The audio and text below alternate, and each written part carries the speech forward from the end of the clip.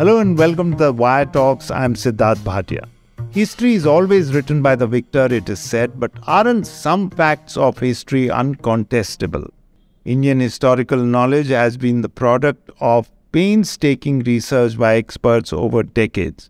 Post-independence, Indian textbooks began reflecting history that gave the Indian and not the colonial point of view, and these have been taught to school children and to undergraduates for a very, very long time. The news, therefore, that the National Council for Educational and Research Training, or NCERT, which advises the government on school education, has made several important cuts to the high school textbooks in history, political science, and perhaps other disciplines, has sent shockwaves among academics and educationists. Vast portions about the Moghuls have been taken out, as have references to the RSS being banned after Mahatma Gandhi's assassination. There will be no mention now anymore of Maulana Azad, not even a stray line, a key political intellectual.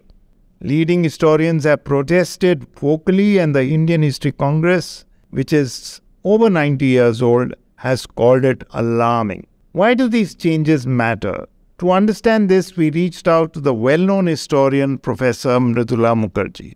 Professor Mukherjee has taught at the Center for Historical Studies, JNU, for over 4 decades. She has held many important posts such as the Director, Nehru Memorial Museum and Library, and Dean, School of Social Sciences, JNU, and has been a visiting professor in institutions in Italy, France, Brazil, the US, and Japan. She has written several books on India's independence and after, and she has co-authored an interesting book which completely is in line with what we are going to discuss today, called RSS School Textbooks and the Murder of Mahatma Gandhi, the Hindu Communal Project. As is obvious, she is the right person to be discussing this issue with us today. Professor Mridula Mukherjee, welcome to the Wired Talks. Thank you. Mridula ji, why do you think NCERT has changed these history books now? Secondly, it is an autonomous body and has no obligation to go with the government line. So why do you think this has happened?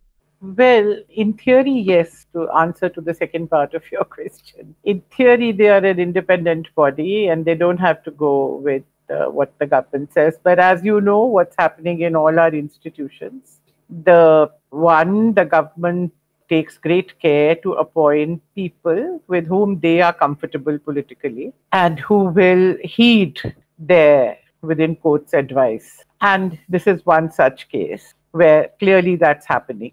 The answer to the first part of your question is why now?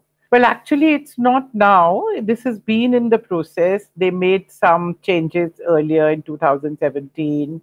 Then they've been making changes in syllabus at various levels, including at the undergraduate level. A Delhi University syllabus or the university syllabus UGC brought out a couple of years back. Lots of changes have been suggested in that. Then a parliamentary committee actually went into the whole thing and gave all kinds of recommendations based on a report by a think tank that is headed by a well-known political person. So, at various levels, the preparations for this have been going on. And protests have also happened, but somehow this time it has caught the media attention and the protests are happening at a much wider level. Earlier, bodies like the Indian History Congress, groups of people here and there, we had all gone on making our noises, but with little effect. People even went and gave evidence before the parliamentary committee. But as you know, nothing really matters. Once this government and this political regime makes up its mind about something, they are very sure they know the truth. So they go ahead and, give it to you whether you like it or not. So this is all part of a process which earlier NDA government had also done. They had thrown out a whole generation of textbooks in 1999. Written by R.S. Sharma, Robila Thapar, Bipin Chandra, and Satish Chandra. They had thrown them out successfully. They had substituted books written by people who belonged to their line of thinking. Books were very substandard as well, had lots of errors. All this was pointed out by the Indian History Congress and other historians. So when the UPA government came to power, those books were then removed, and a fresh lot of books, which are now being tampered with, were written in the period after 2004, roughly from, I would say, about 2005, 6, 7, 8, 9, because it takes time to write new books. So it was these books which were written by a very large number of people who came together. In fact, one of the points that needs to be mentioned about the current books which are being tampered with now, that a very broad base committee was set up in each discipline, some 10 to 15 people. And each book for each class was also written by a group of scholars most of the time. So this whole thing about, these books are all written by one clique of people, leftists, Marxists, anti-nationals, whatever you like to call them, tukde gang. And that's why we need to change them, which is the noise we're hearing all the time. Firstly, it doesn't even conform to the facts of the case. I have not heard in any of the TV debates or comments that I've heard, that I've been hearing the last week or so, a single name of an author being mentioned, because they don't know who they are. Even when they now mention authors, they mention authors of the books which were removed more than 20 years ago. Because there's a lot of shadow boxing going on here. Because those were important names, well-known names. You could attribute a particular way of thinking to them wrongly, but you could. So the whole debate is also going on with all these camouflages of various kinds. Of course, the NCERT director pleads total innocence and says that, it is a committee of experts which has gone into it, and we've only done it to relieve the burden because of COVID, which the children are suffering from. It's quite a... So fundamentally, two things are operating here. One is prejudice, and the second is a push towards a particular point of view, which now conforms with the government in place, and more important, the larger ecosystem behind the government in place and all that. But I'm asking a simplistic question here, but I would like to know your views anyway. Why have textbooks become such a battlefield? Textbooks have not become now. Textbooks have been a battlefield in India. Why so? Because the ecosystem, as you call them, to put a name on it, the RSS, Jansangh, BJP way of thinking, they are very clear in one thing, that you need to catch people young. I want to remind you that after independence, you know that the RSS was banned and they were in jail for 1.5 years. After the ban was removed and they came back into the public life, one of the first things they started was setting up of schools, not colleges, schools. What we now know as the Saraswati Shishu Mandirs. That's one name that most commonly used for them. And now there are thousands of such schools, somewhere at least in the range of 15 to 20,000, if not more.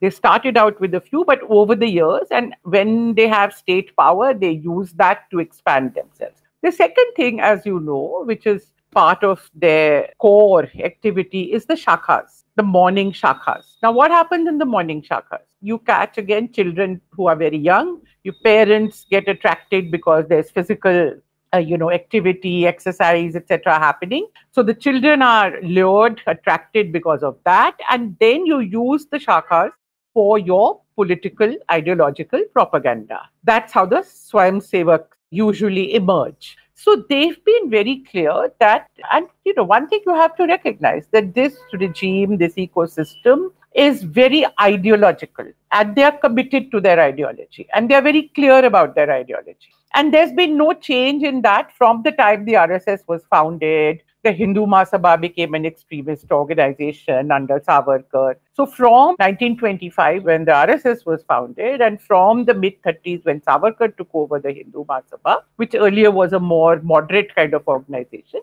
their ideological, project has been very clear. And whenever they get an opportunity, or even don't get an opportunity, they push that project, right? Because they have a certain very clear-cut picture of the kind of India they want. It's not a futuristic India, as I love to say. They actually have no vision of the future. They only want to go back to the past. So going back to Vedas or a pure kind of Hindu land or whatever it might be, now of course they add on development and all that in order to get votes. But the core of the ideology is Hindu Rashtra. And this Hindu Rashtra is defined in various kinds of ways, where Hindus are the dominant community and other communities with whom they are forced to live. The other communities really ideally should get, if they survive, they should become second-class citizens. It's a very clear picture.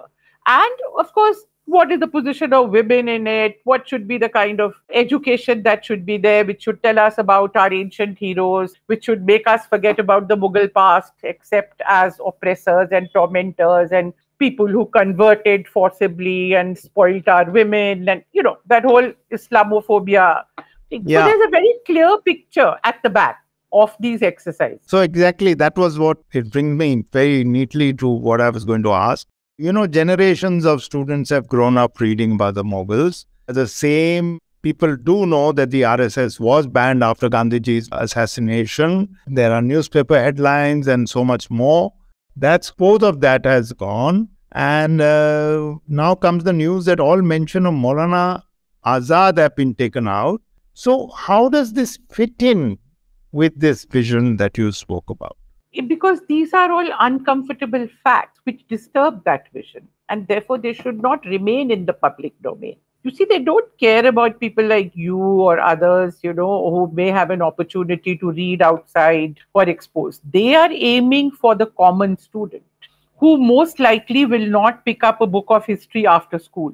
History only they will learn till class 10 anyway. Only the more specialized, those who pick up history as a subject for 11 and 12 will even know a little more history at that point. But basically, they want that an average student, an ordinary student belonging to the ordinary, people of India, should go through the school system without any exposure or awareness of the real history of India. They should go without knowing about Indian diversity, our linguistic diversity, our caste diversity, our religious diversity. They should go through without knowing about caste oppression. Mind you, they're very, very conscious about excluding references to caste oppression.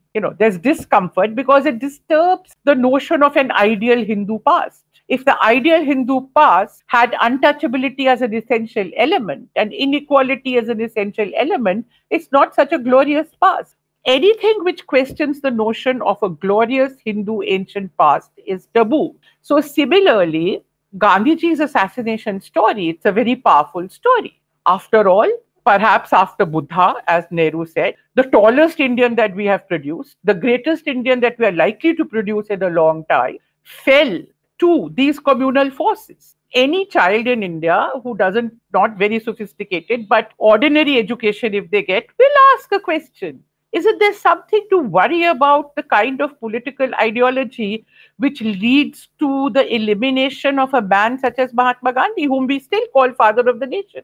So these are uncomfortable facts which have to be somehow kept away in the hope that the child will ultimately never come across them, or by the time the child comes, he'll be ideologically so oriented that he will ignore or deny these facts, not take them seriously. The WhatsApp university would have whitewashed his brain even more by then, and he will begin to believe that Jawaharlal Nehru was a Muslim born of a not a mother who was, not real.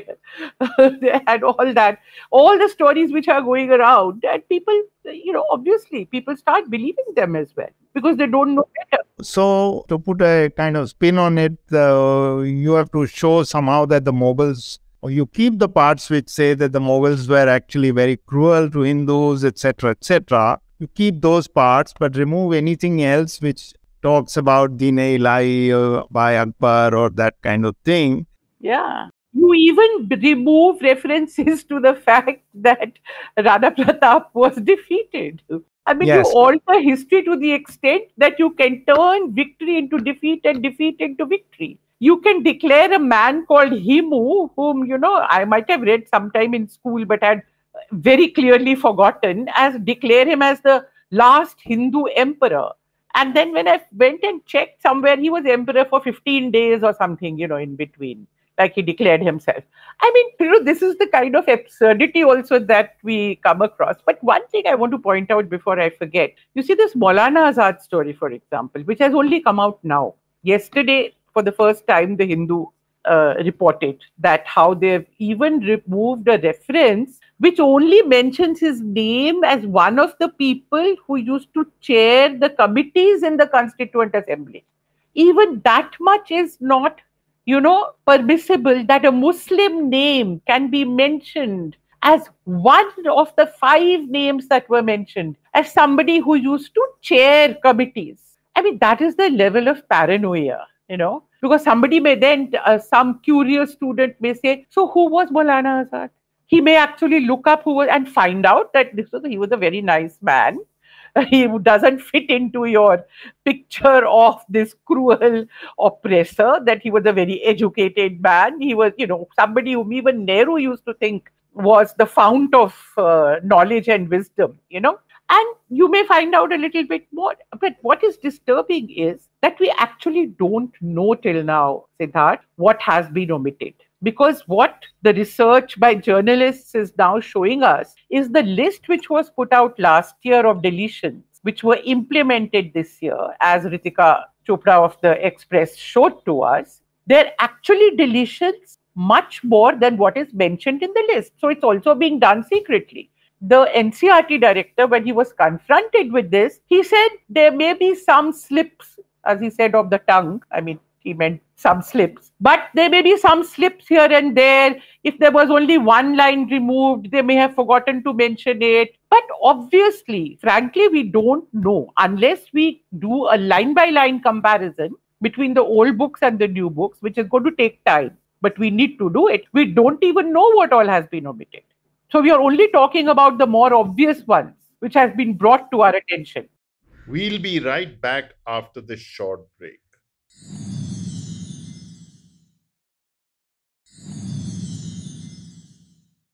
Welcome back to the Wire Talks. Now, has this been done by the NCERT director by fiat, or is there still those committees? And I read somewhere that one committee member said that we have no idea what was going on. How has it happened? What's the process? He refuses to, though he was asked to mention some name of the committee members, he refused to do so on television, saying that professional ethics prevented him from doing so, as if being a member of a committee of NCERT was a state secret. I mean, why should an expert not want to be known as somebody who was on a committee, So we actually don't know whether there were credible people on the committee. Are the minutes of the committee? Did they actually recommend? Who knows? These are all stories put out by the NCERT. And given the track record in how truthful they are being, they are claiming certain deletions, and actually we are finding out that there were much more. I mean, who is one to believe? One of the complaints you talked about earlier, you talked about, these leftist historians came up with history and it's time to correct the balance, etc., etc.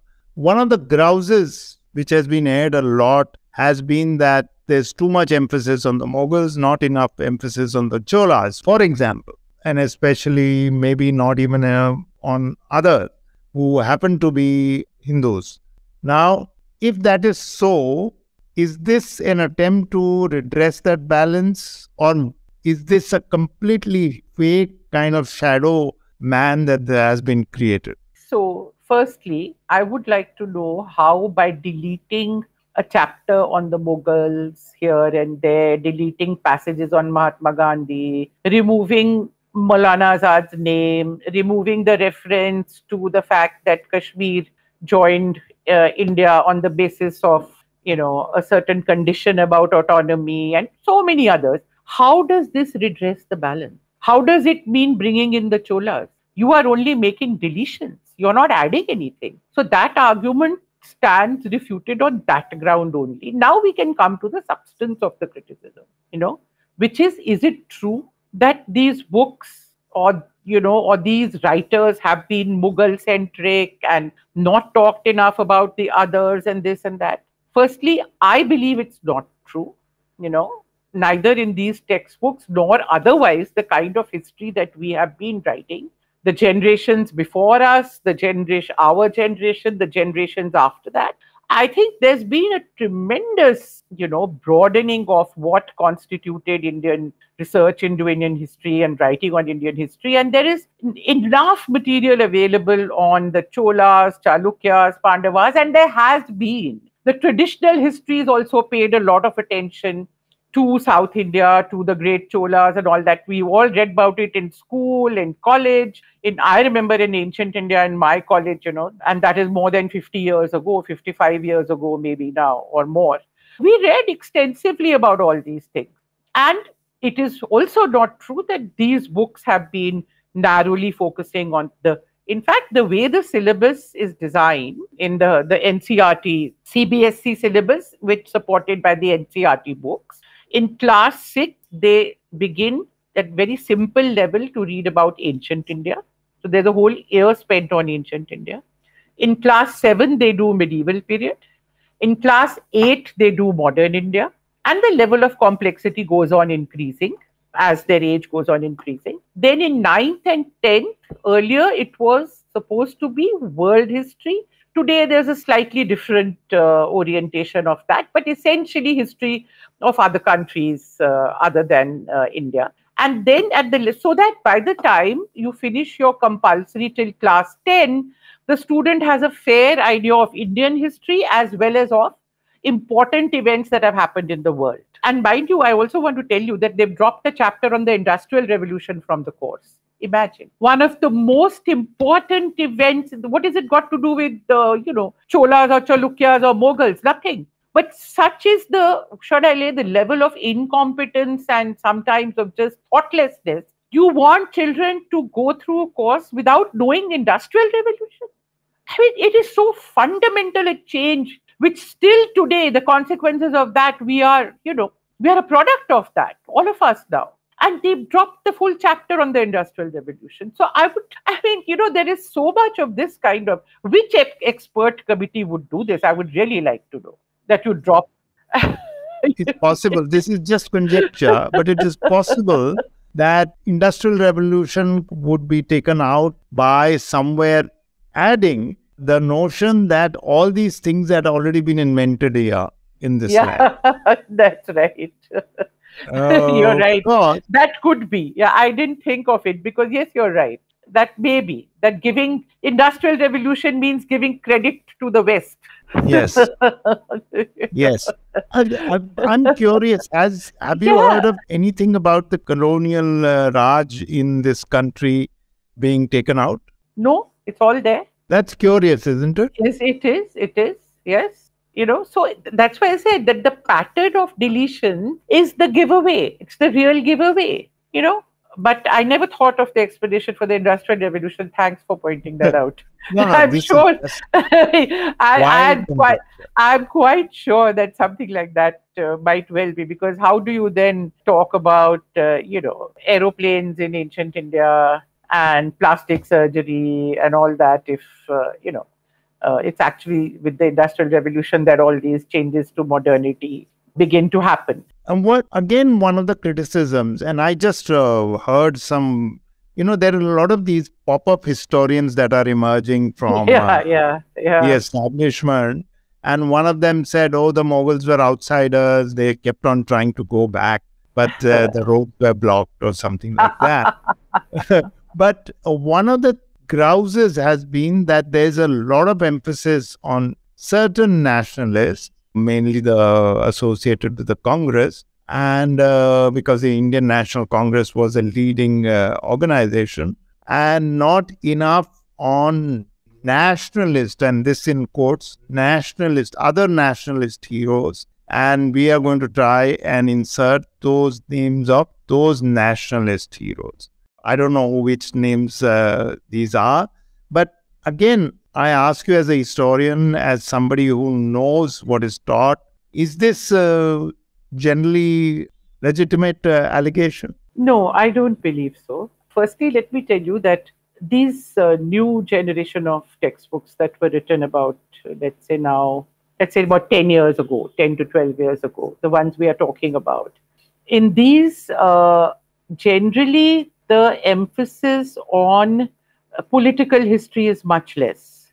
The focus shifted a lot to social history and history, cultural, and other aspects. But even going to the specific point which you are raising, I think number one, obviously, in any history of the freedom struggle, the Congress will occupy the primary place. Mahatma Gandhi will have to be talked about as the foremost leader of the freedom struggle, along with Sidharth Patel and Jawaharlal Nehru and Maulana Azad and Rajagopalachari and Dadabhai Naoroji and all these. But it is not true that, for example, the contribution of the revolutionaries has not been talked about. It is not true that Subhash Bose is not talked about. These are all, I would say, wrong allegations and kana meant to justify a certain point of view and to make people believe that it has been Congress-centric and Gandhi-centric or more even Nehru-centric. I think I have been making this point repeatedly that when you make these allegations, wild allegations, you must quote chapter and verse and prove your points. Because all the time this is said, whereas it is not true. You know, we wrote a book, five of us, I think now 30, 40 years ago, which became quite well known, called India's Struggle for Independence.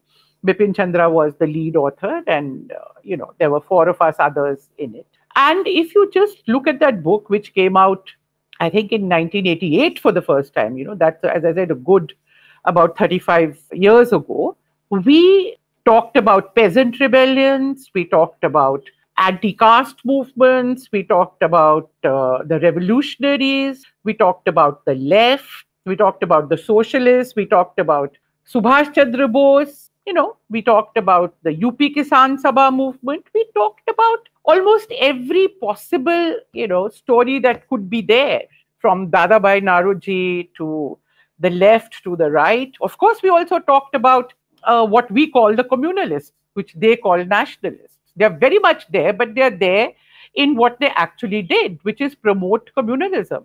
There's Muslim League, there's Jinnah, there's everyone as examples of not the nationalist movement, but those who followed a communal approach and who actually then led to the division of India. So British policy is talked about, the partition is talked about, but so it's just not true that even textbooks, which maybe not NCERT textbooks, but other books which have been there in the market and which millions of students have by now studied, that there has been this narrow approach to the writing of history. You just have to look at the list of the chapters to see that what I'm saying is absolutely true. Among the many books you wrote, there was one called RSS Textbooks and the Murder of Mahatma Gandhi. And did it predict all this? Did it kind of conjecture?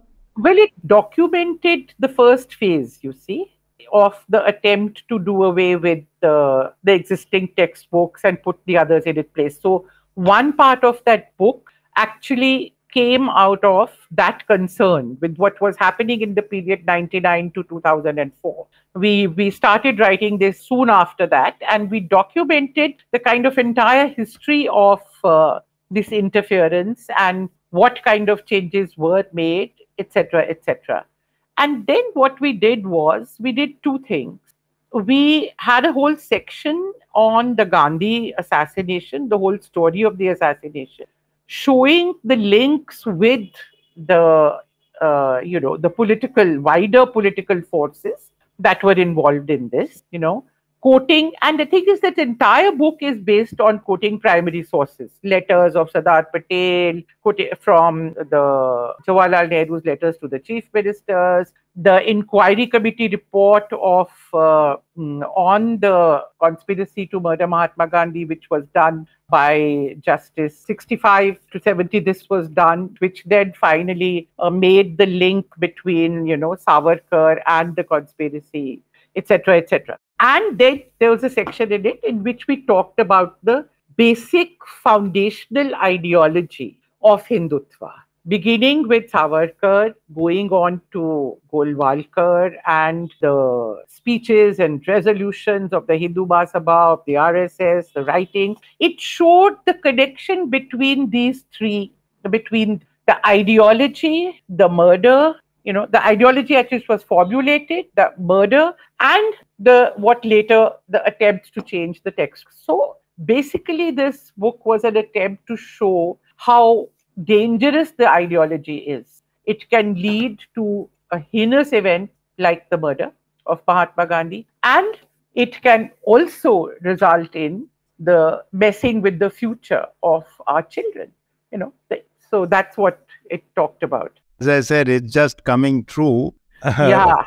So Yes. your predictions, as it were, are all coming true, because this is now at a much more intense level what's beginning to happen. You were talking about another India government, but this has been turbocharged in a sense, and it's moving ahead full speed. Finally, you said that I read the statement of the Indian History Congress is pretty strong. They've called it alarming, and they've said this is, prejudiced and ignorant. And you said that the outcry this time is much more because this press has given it quite a lot of exposure. Outcry compared to the last 3-4 years, 2-3 years. Yeah, yeah. But there is an outcry. The media is taking note of it, and it all adds up. Now, how do you think this is going to play out, in the sense that will all this, where the NCERT director is clearly not being able to answer questions credibly? How do you think this is going to play out? Are they going to backtrack, or are they going to adjust, or are they going to invite suggestions? How do you think this is going ahead? I doubt very much that they will respond to the criticism, that's happening, a very widespread criticism that's happening. And mind you, there's a lot of comment also in the international press on this, which has come quite rapidly, in fact, in the last few days. So the press in India, and also civil society, and historians, of course, are very concerned about this. But I somehow, given the determination with which they are going ahead, and in all other spheres where we see there is no give, there's no genuine, desire to actually look at criticism and see if there's any value in it.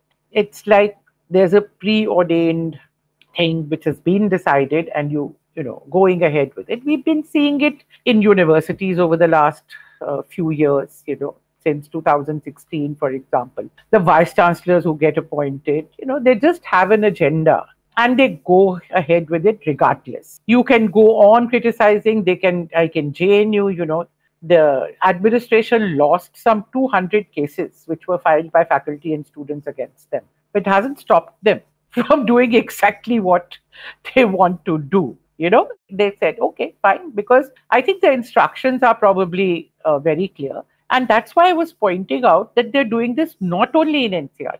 The undergraduate syllabus is being messed with. In UP, for example, they have already accepted the UGC syllabus, which, as was pointed out by the Indian History Congress earlier and in the parliamentary committees, there also, and the Indian History Congress resolution, if you read the one which you mentioned just now, they pointed that out, that how these attempts have been made successfully, where the Mughals have again been dropped. In fact, that syllabus, if you look at it, is so illiterate. That anybody should be ashamed to have their name associated with it. The UGC syllabus for undergraduate, history syllabus. I recall a syllabus for, I think it was on contemporary India, where more than half the books that were suggested had nothing to do with the subject. They had been picked up from anywhere and everywhere and just put over there. And all this has been pointed out in writing. But had any effect? No. I know that in UP, already the new syllabus has been implemented and publishers are bringing out books with the altered syllabus. This has been happening since last year. See, most of the time, Sidharth, we don't even know what's happening, and that's what's frightening. They are quietly burrowing their way everywhere and going on. It's only once in a while somebody takes it up, and then for some reason it's caught on, Maybe because there's some change in atmosphere. There's a little more openness, maybe opposition getting together or whatever it is, Rahul Gandhi's Yatra, little more questioning, a little more people are willing to come out. So even now, people are very scared to speak up. I have no hesitation in saying this on your. I know my own colleagues who are very concerned about it, but are hesitant to speak up for obvious reasons, because the kind of attacks that academia has been facing, in my university, JNU, where I spent more than 40 years, people's pensions have been stopped, their leave has been denied, they are harassed and hounded. So what do you expect? People have to live their everyday lives, So not everyone is going to come out and take big risks of being punished and penalized. A colleague of ours who retired 2 years ago, he died without getting his pension. I mean, these are the kind of things that people have been facing. So they had to go to court to even get your pension. This is a depressing thought that nobody is picking up, but it's now very few, I would say. But I'm just thinking how depressing it's going to be that generations of students probably in UP, undergraduate level, maybe high school, maybe lower school, will grow up not knowing, as you said, about the Industrial Revolution, not knowing about Mahatma Gandhi's assassination and the aftermath, not knowing about so many things, and not knowing that there was someone like the Moghuls who had done a lot of, good things in this country also. And it's wrong to say they were outsiders, they became Indians. So generations are going to grow up, and perhaps some student is at some stage going to see Mughal Azam and say, who are these people? Where did this story come from? You must have seen those, all the jokes that are now there with Salim telling Anarkali, उठो अब हम लोग तुम और मैं अब syllabus में नहीं है, चलो चलते हैं. So even all those jokes will have no meaning to somebody without a reference point. Absolutely. So it is a depressing thought. One can hope that they get reversed. They did get reversed in Dr. Manmohan Singh's government took over. They did get reversed. But one can only hope. But otherwise, to imagine, I mean, you and I and so many others have passed that stage. But a child entering the stream, the social CBSE stream today is going to be subject to this kind of schooling. And it has a multiplier effect. You see, it has a multiplier effect. Because the NCERT books are also telling you the CBSE syllabus and NCERT, they go in tandem. They also tell you the syllabus for the competitive exams, like the SUET, which has newly been instituted. So it will be out of that also. And all the state boards follow the NCERT book, So unless the state take a conscious decision that we will not follow the NCERT books, it's automatically this gets translated down the line. Yeah. And civil services also, graduates will perhaps have read this. Yeah. So, worrying thought. But thank you, Professor, for explaining it in such detailed context that we now understand. In fact, I was just thinking that this thing about UP needs a little bit more highlighting, but we'll talk about that some stage. That was Professor Mridula Mukherjee, veteran and well-known historian who's taught in JNU and several other centers all around the world, speaking to us about the recent changes in the history and political science syllabi of high schools and undergraduate teaching. Next week, we'll be back with another guest. Till then, from me, Sidharth Bhatia, and the rest of the Wire Talks team, goodbye. You can check out this podcast and other interesting ones on the Wire website, the IVM podcast website, app, or wherever else that you get your podcasts. Goodbye from me, Sidharth Bhatia, and the Wire Talks podcast team.